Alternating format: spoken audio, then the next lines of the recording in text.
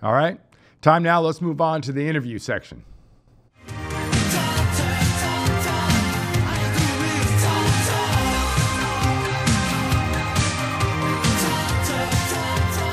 Well, hello. As promised, we're now going to be speaking with Houston Nutt, former, actually played quarterback at Arkansas, head coach there at Arkansas, head coach at Ole Miss, knows the SEC like the back of his hand, and one of the great guys in college football. Houston, welcome. Hey, thanks for having me, Randy. Nah, it's a pleasure. It's a pleasure. This is the best time of the year, isn't it? Yeah, no doubt about it. When you look at sort of the way things came out this year in the SEC, I guess impression one may be no real surprise when you look at the top, but overall, what'd you think of this season?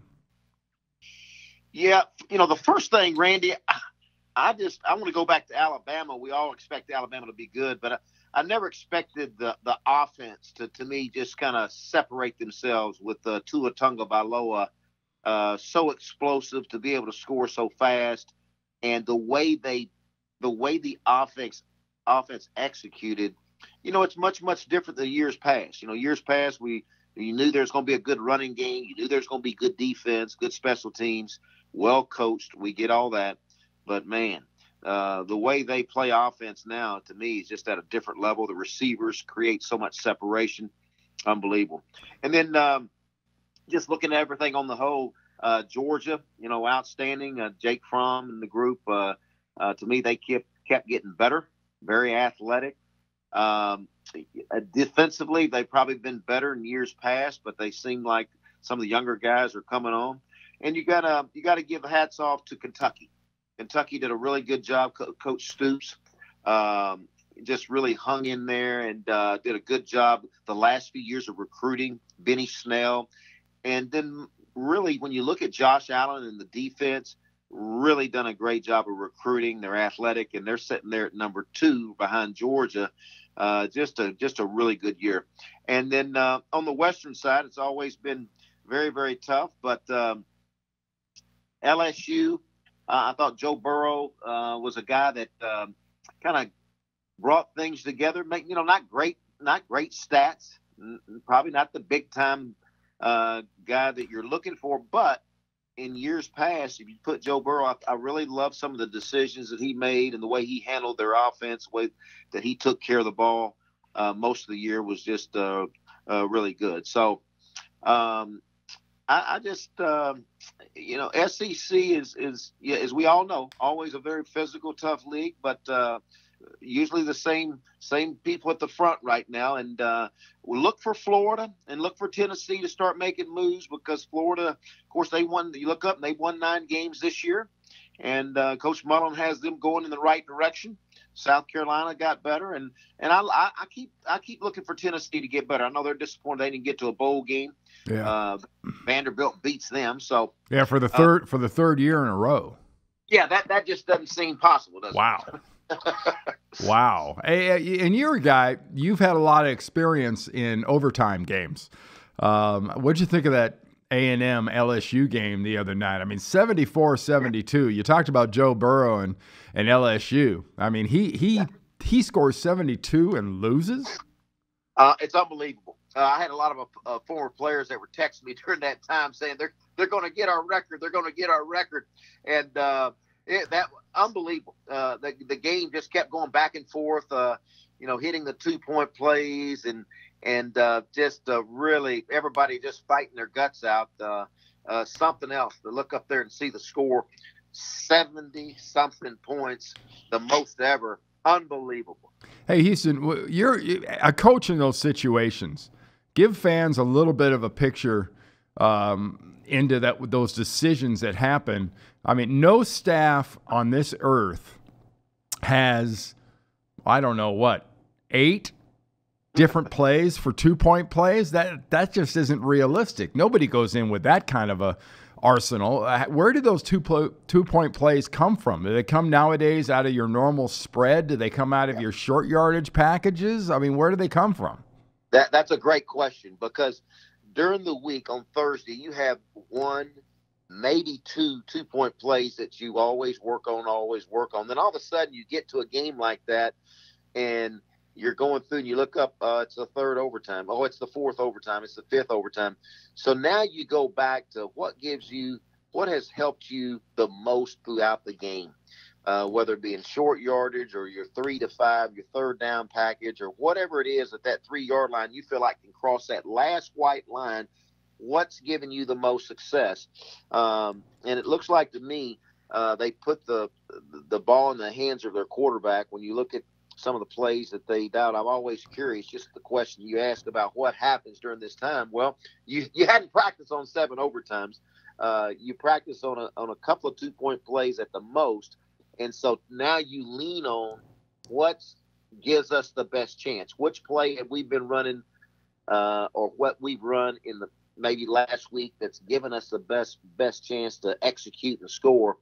And that's what you rely on. And you just you turn it loose right there, and it's something. If you notice, Jimbo Fisher says, "Hey, I didn't realize what overtime it is." And that's the thing. You get lost in it. You're not keeping up with, okay, this is number 3, this is number 4, this is number 5. Right. You realize when it's number 3 when you got to start going for 2. Right. And then you're just into the game. You're into the next play. Hey, yeah. Speaking of sort of offenses and plays, I wanted to see if you could explain to fans. We've seen so many, especially last weekend, and I'm sure in the conference championships, we're going to see it again. Everybody's using so much of these spread offenses, and we all love what they look like, and we love the scoring. But from a defensive standpoint, how much stress is put on these defenses when you see an offense, either when they come out just spread all over the field, or when they'll come out maybe in 12 formation, and they'll have a tight end and an H-back, and then they'll take the H-back and they'll put him in the slot. Then they'll take the tight end and they'll move him back and maybe motion him outside. Suddenly, the defense has to defend the entire field, and people wonder why receivers come just slap wide open when you have any kind of mental bust. I mean, defensively, how do you really prepare for that? You know, Randy, if you did a study, especially the last 5 years, the biggest change is you look up in the scoreboard. I mean, the scoreboard is just the offenses are scoring so many points, and they got you from sideline to sideline. And one of the biggest things that's happening, as you know, is the RPO, which is the run pass option, where linemen, it looks as though it's run. They're coming off. It could be a handoff, and they're in run action form. And then all of a sudden, backers come up to tackle the running back thinking it's a run, and then there's a wide open window that they're throwing slants behind right where the linebacker vacated. And so it's just unbelievable when you add that to what you're talking about with movement, motions, tight ends moving out, motioning inside, moving it outside, and then now there's a lot of adjustments and thinking, and then you're doing a lot of tackling in space, especially with up tempo. And so it's a whole different world now. And, you know, just watching the Oklahoma game, West Virginia, I mean, it's almost like you might as well take the pads off. It's offense. Their offense is going up and down the field over 500 something yards apiece. And you just seeing people that are in space, and these athletes that are they're beating them one-on-one. It goes back to what you're saying. You got movement, motions. Now let's make sure we got to cover from sideline to sideline. So much stress on the defense that it just seems like they're behind right now. Now, I will say this. When you go watch Alabama practice and you watch Clemson practice, I've seen a couple of these teams where they're a little bit more physical during the August, September, October months. And it looks like to me those defenses continue to get better, and you don't see as many explosive plays on teams like that. Did you see a few dents in the armor this weekend, last weekend, with the amount of scoring against, for instance, the big plays that South Carolina had against Clemson?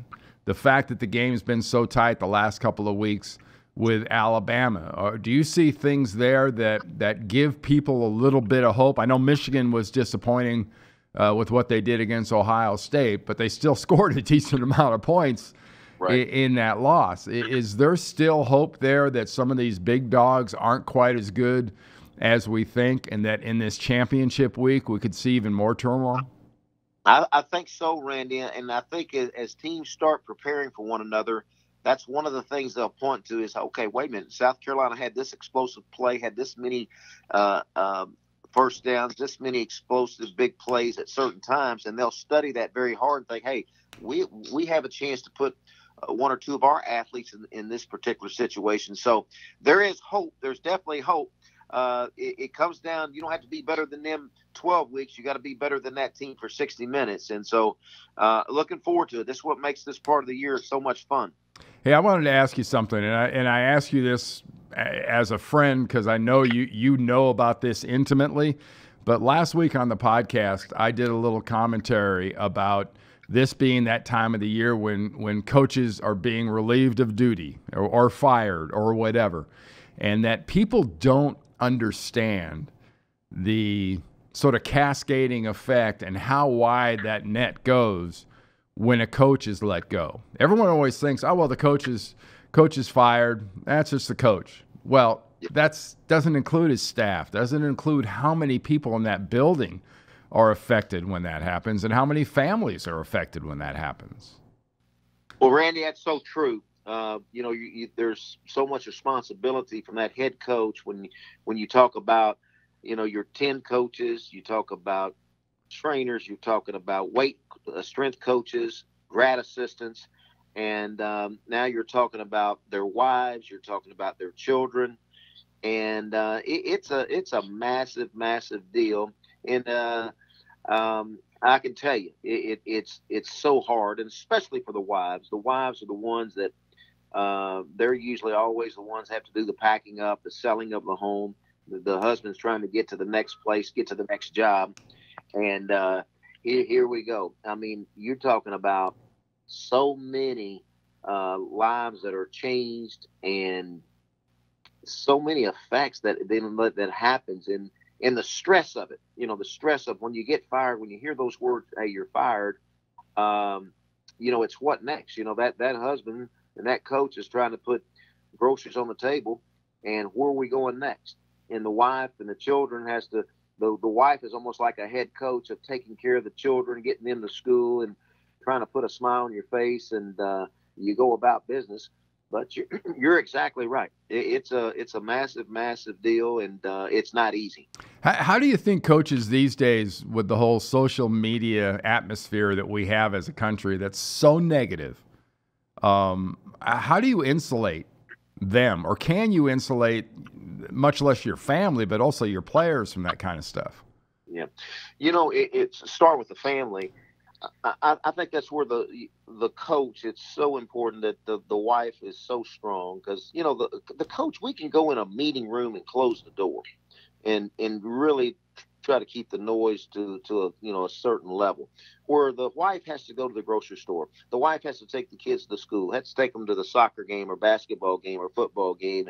And there's always the whispers. And what's tough is, sometimes even in grade school, your kids, some of the kids can be very, very cruel. And so there's a lot of teaching that goes on there. And it starts, to me, with the wife has to be so strong. And you keep that family very tight. And same way with the football team. And when you're in that meeting room, when things aren't going well, you close that door and says, hey, nobody loves you right now but your mama and us. Excuse me. And so it's important that you stay together as a team, because because of so much media, the blogs and all the Twitter world, it can be a negative world. And so, and also on the flip side, when things are going good, you want to be careful there too, because you get too many pats on the back. So it's a balancing act. And again, it's not easy, but it's important to keep that team together and keep a senior group who takes ownership of the team is so important for them to lead. Along those lines, any of the recent firings catch you by surprise, or any of those that maybe didn't happen? For instance, a Clay Helton at USC. Any of those sort of surprise you? Well, I'm like everybody. You sit there and you hear rumors and rumors of, and you're thinking USC's next, and I give kudos for the athletic director saying, hey, he's my coach, and staying with him. And let's go back to Mark Stoops. You heard rumblings about a couple of years ago, and they hung in there with him, and look at his program. So there's nothing to me like, I have a lot of respect for a team of an athletic director that can handle the noise, the outside noise, especially when it gets loud and you got banners flying. Let's get rid of the coach, and he hangs in there. I got a lot of respect for guys that have backbone like that. But I always expect this time of year, I always expect there'll be some coaches that that are going to be let go. Yeah, that's great. Hey, Houston, I'm looking forward to working together this weekend. It's going to be a lot of fun, and can't wait to see these championship games. Can't wait. All right, Houston, thank you so much.